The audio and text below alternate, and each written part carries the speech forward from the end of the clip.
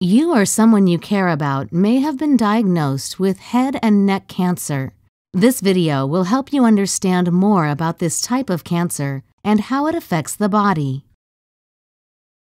Cancer of the head and neck may develop in certain areas, such as your sinuses, which are hollow spaces in the bones of your head around your nose, your nasal cavity, your mouth, also known as your oral cavity, your throat, also known as your pharynx, your voice box, also known as your larynx, and your salivary glands, which are organs that help you digest food. The cells lining most of these structures are called squamous cells. The most common type of head and neck cancer, called squamous cell carcinoma, begins in these cells. Here, normal cells change into abnormal cells called cancer cells. Over time, these cells can grow out of control and form a cluster called a tumor.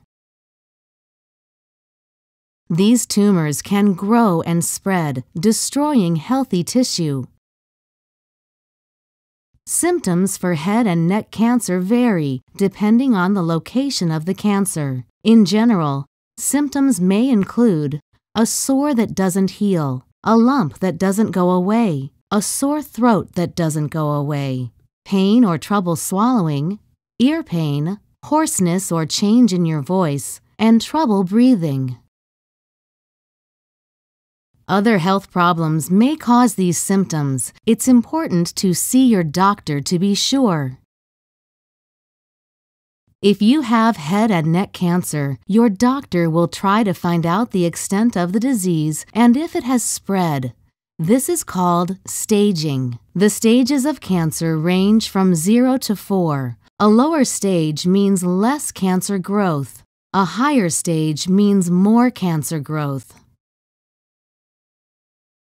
The two main risk factors for head and neck cancer are alcohol and tobacco use, including smokeless tobacco. Other risk factors include infection with certain viruses, such as human papillomavirus or Epstein-Barr virus, exposure to certain workplace substances, and past radiation therapy of the head and neck.